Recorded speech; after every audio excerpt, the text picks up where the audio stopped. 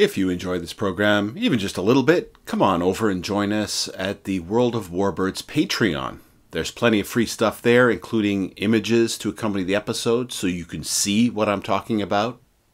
If you want to commit to the relationship, there are advantages to becoming a patron of the podcast. For just the cost of a single coffee per month, you'll be getting episodes earlier, you'll be getting bonus episodes, and you'll have the satisfaction of helping contribute to the podcast.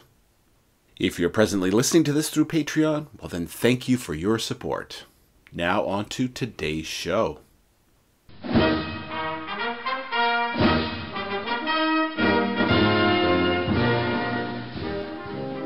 Hello, and welcome to World of Warbirds. I'm Brian Pierce. Hello, Warbirders.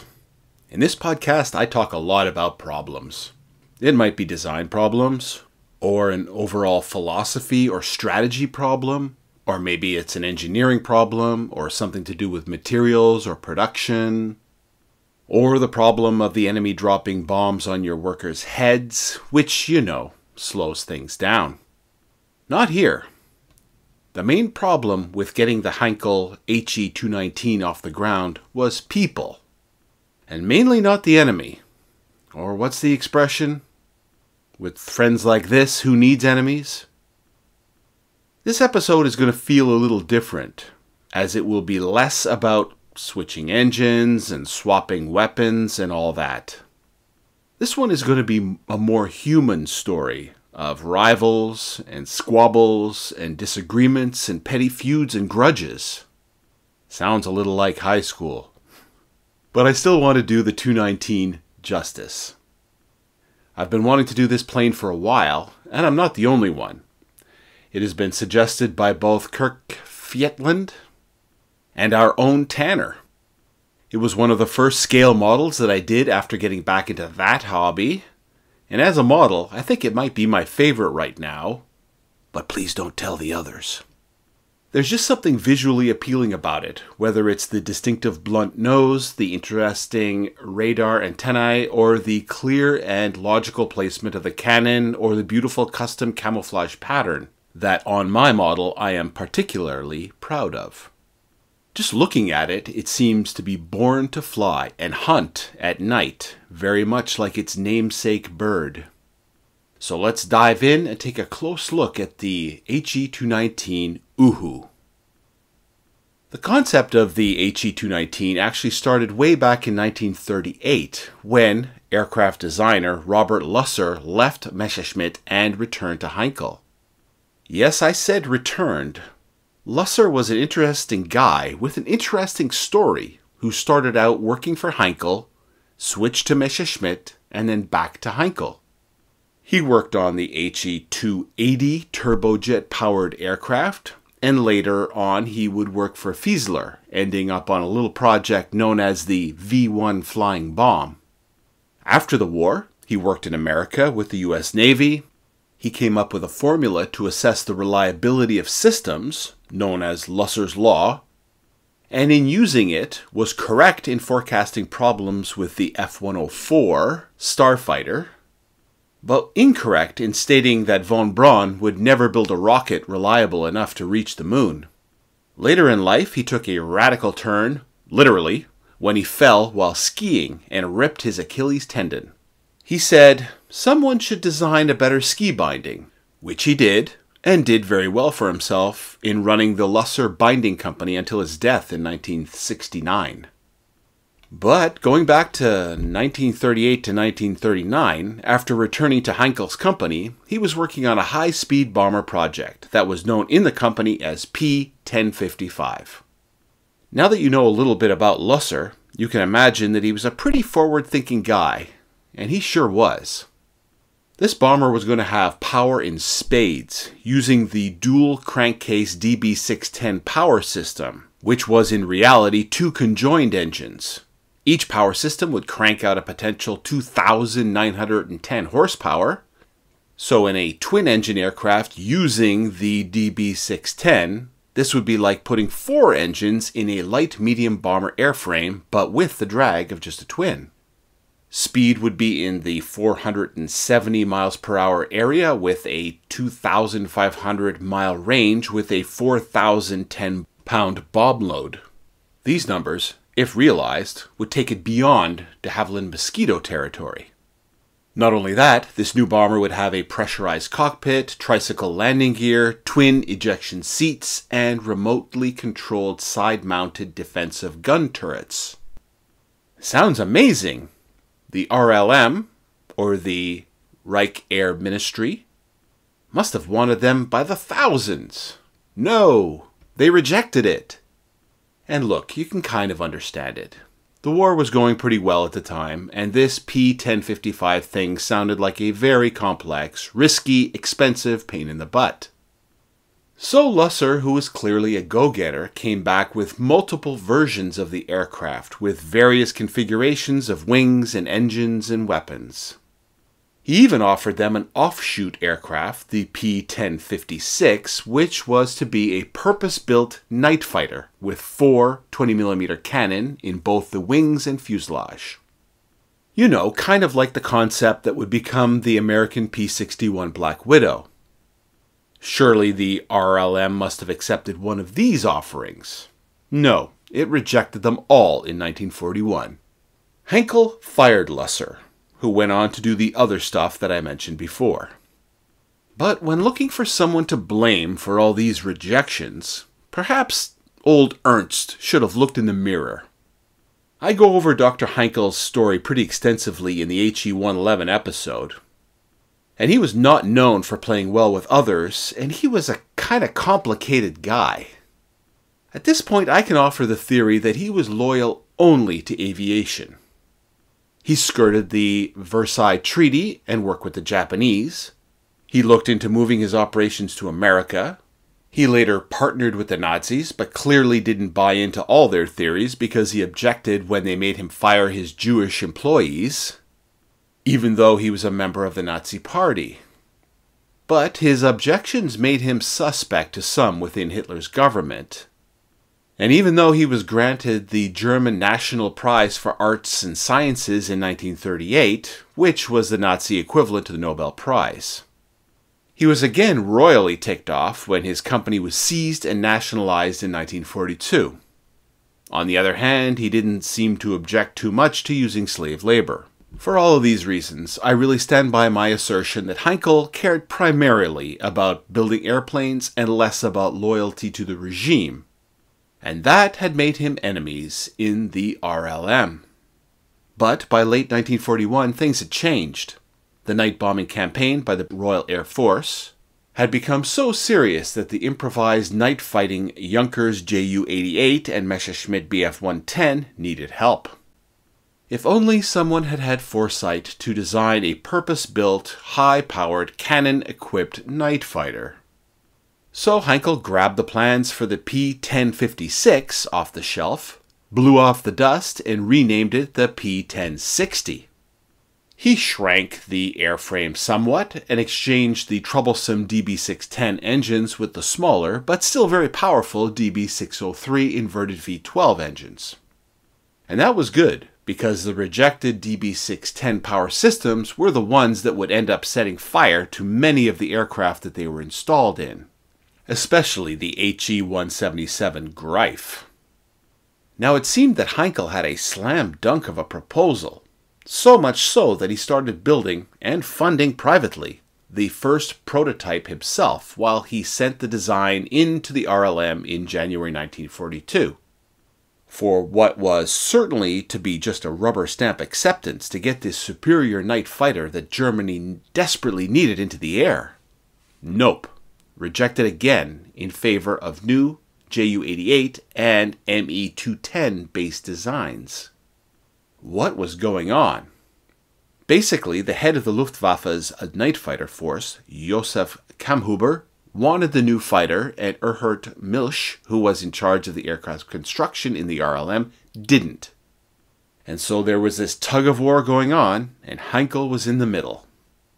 But he kept on plugging on with the prototype, and finally, on the 6th of November 1942, it flew. Kamhuber wanted it immediately, went around Milch and ordered it into production. Milch was upset, but you're probably thinking that, he put his personal feelings aside and realized that Cam Huber, as head of night fighters, probably knew what he needed and accepted the cheeky, courageous decision. Nah, he had Cam Huber fired. But even so, a competition against the Ju-88 Night Fighter was held in early 1943, and after seeing the results, the Luftwaffe quickly ordered 300 of what was now to be known as the HE-219. Its nickname was Uhu, Eagle Owl. And yes, I know that the Luftwaffe also had the FW-189, which was also nicknamed the Uhu. For either aircraft, I just like the way that the word sounds like the call of an owl. Uhu. So production was started late and was delayed even more when the RAF raids on Heinkel's factories destroyed almost all of the blueprints in spring 1943. Oh, if only there had been a superior night fighter up there to help protect German cities and industries. But eventually, the first pre-production models were rushed to the 1st Squadron 1st Night Fighter Group at Venlo in the Netherlands. In its very first operational debut on the night of June 11 to 12, 1943, one Uhu shot down 5 British 4-engine bombers, 4 Halifax and 1 Lancaster, in a mission of about an hour. Supposedly when Milch heard news of this, he said, yeah, he could have done it in any aircraft. Man, how petty can a guy be? The Uhu was installed with Liechtenstein intercept radar, which had a range of about 4 to 6 kilometers or 3 to 4 miles, with a coverage of a 70-degree arc facing forward. Ground controllers would vector the Uhu into an intercept with the British bombers, where the onboard radar operator would take over, leading his pilot in close enough to shoot visually. Initially, the aircraft had some stability problems, but these were eventually worked out, partly by Heinkel offering a cash prize for the engineer who could solve the issue. Later production versions had longer engine nacelles in which were installed extra fuel tanks. In addition to the 2 20mm cannon under the fuselage and 2 20mm cannon in the wing roots, both with 300 rounds per gun, the Uhu had 2 30mm Schräge Musik cannon aimed 65 degrees from the horizon with 100 rounds per gun for a lethal punch into the wing roots of a British bomber on the way in, or in the belly of a British bomber on the way out. You didn't always want to shoot into the belly of a British bomber on the way in, with all those tons of bombs in there. The HE-219A6 version was planned to not be a bomber killer, but a mosquito hunter. It was to be a lightened version, giving sufficient speed to hunt down the elusive Mozzie.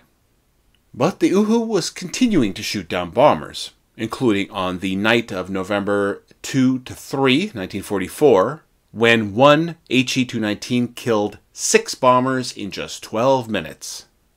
But even so, it was just too little and too late, and the night fighter force was suffering from attrition from battle and just operational accidents. HE-219 service manuals even included sections on how to salvage crashed airplanes, and reportedly 6 Uhus were actually assembled in the field from spare parts, and these were used operationally and had no tail numbers as they never came from a factory. But all of these efforts were not enough for the HE-219s and her night-fighting sisters to save the cities of Germany. Although one does have to wonder what might have happened if the work on the aircraft had been allowed to start earlier, and could have matured into a, Luftwaffe Mosquito or P-61 in sufficient numbers to make a significant difference. Well, we'll never know. The pilot we're going to look at today is Ernst Wilhelm Podro. He must have thought he was going to have a rewarding, but maybe a bit humdrum life as a working commercial pilot when he started his flight training in 1929. He flew passengers and mail on the Deutsche Lufthansa German South American route for years. When war broke out, Modrow started off his military flying in a fairly pedestrian fashion, piloting Dornier Do-26 flying boats on maritime or aerial reconnaissance and supply missions into Narvik during the Norwegian campaign. He was almost killed on the 28th of May 1940 when his Do-26 was attacked by the Royal Air Force Hawker Hurricane fighters while still on the water. The aircraft was destroyed and Modrow was severely wounded. He must have thought he was out of the war. But after almost a year in recovery, he started as an instructor in a blind flying school. Then he returned to a transport role, flying over 100 missions on the big Blommenvoss BV-222 Viking flying boat in the Mediterranean theater. So far, we've not seen any evidence that within this mild-mannered transport pilot and instrument instructor was an aggressive killer. But then again, they always say that you have to watch out for the quiet ones. On October 1943, Modrow switched roles and was trained as night fighter pilot and was posted to 1st Group of Nachtjagerschwader 1, which just happened to be evaluating our star aircraft, the HE-219 Uhu. On the night of 7th to 8th March 1944, he claimed his first aerial victory, none other than a de Havilland Mosquito. That was a pretty good start. A couple of weeks later, he knocked down 2 Halifaxes on the same night. Modrow flew both the Me-210 and HE-219. He was part of the assessment team of the 219 and rated the Uhu to be superior to the 110 in speed, handling, all-weather operations, and even in landing. Once he got going, Modrow became a prodigious nighttime bomber hunter, often knocking down multiple RAF 4-engine bombers per night in his 219. His best night was on the 21st to 22nd of June 1944 when he claimed 4 Lancasters. In the end, he shot down 34 aircraft, including 2 Mosquitoes, 5 Halifaxes, and 25 Lancasters. He was awarded the Knight's Cross of the Iron Cross and seems to have seamlessly transitioned to serving in the West German Air Force after the war until 1964. He passed away on the 10th of September, 1990. One of my favorite Allied operational names is Operation Lusty, which stands for Luftwaffe Secret Technology. The LU comes from Luftwaffe, the ST from Secret Technology, and the Y from the Y at the end of technology. I don't know if they came up with the operational name for this, but it always makes me think that these Allied guys were lusting after this fancy schmancy Luftwaffe technology. On the 16th of June 1945, this team took 3 captured HE-219s and flew them to Cherbourg, France, where they were loaded aboard the Royal Navy ship HMS Reaper. Along with 21 other captured German aircraft, the HE-219s were delivered to and then flown from Ford Field, Newark, New Jersey to Freeman Field, Indiana for testing. Werks number 290060 was one of them. After testing, it was crated and stored here and there, and after extensive restoration, it is currently on display at the Udvar Hazy Center. I would love to go there to see her in person one day. So, what happened to all the personalities we have spoken of today? I've already described what designer Lusser did, from working with the US Navy to the space program and then eventually becoming a ski-binding king. What about Dr. Heinkel? After the defeat of Germany, Heinkel was again barred from building airplanes, and so to pay the bills, Heinkel pivoted his company to build something a little less prestigious, but perhaps more useful in post-war Germany: scooters and mopeds. Also, like the post-war Messerschmitt company, Heinkel built these small automobiles that are critically cute, the Heinkel version being called the cabin bubble car. Eventually, the ban on building aircraft was lifted, and Heinkel again started making flying machines. This time the F-104 Starfighter under license for the West German Luftwaffe. At that time, They stopped making bubble cars and mopeds, but they kept making scooters right up until 1965. Ernst Heinkel died in 1958 in Stuttgart and was inducted into the International Air and Space Hall of Fame at the San Diego Air and Space Museum in 1981. His company went through a series of mergers that eventually ended up becoming part of Airbus. Erhard Milch was picked up by the British No. 6 Commandos on 4th of May 1945. Supposedly, he was haughty and rude and waving his field marshal's baton around when meeting the commander of the Commandos, Brigadier Derek Mills Robert. Supposedly, Mills Robert, who was known to have a temper and had just seen the horrors of the liberation of Bergen-Belsen concentration camp, was not going to have any of it. Supposedly, he grabbed the baton and broke it over Milch's head, and then did the same with a nearby wine bottle. Milch was sentenced to life imprisonment for war crimes, mainly for mistreating POWs and the use of slave labor. His sentence was later commuted to 15 years imprisonment in 1951, and he was placed on parole in 1954, and he died in 1972. Josef Kammhuber, the former head of the Night Fighter Force, who had been sacked by Milch, did very well indeed. He survived the war, and after wrote reports and publications for the U.S. Air Force. He later joined the reformed West German Luftwaffe and became a general in that service. He died on January 25th, 1986. Thanks again to all who support the podcast through Patreon. I appreciate it so much. You can also check out some photos of what we've been talking about on the Patreon page. Until next time.